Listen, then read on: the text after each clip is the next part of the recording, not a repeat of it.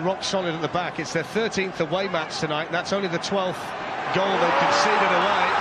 And they've got more work to do here because Sadio Mane can tee up Adam Lallana.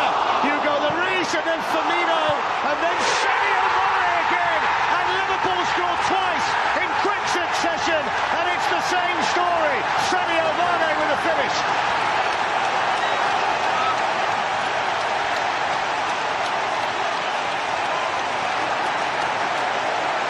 Tottenham are not rock solid.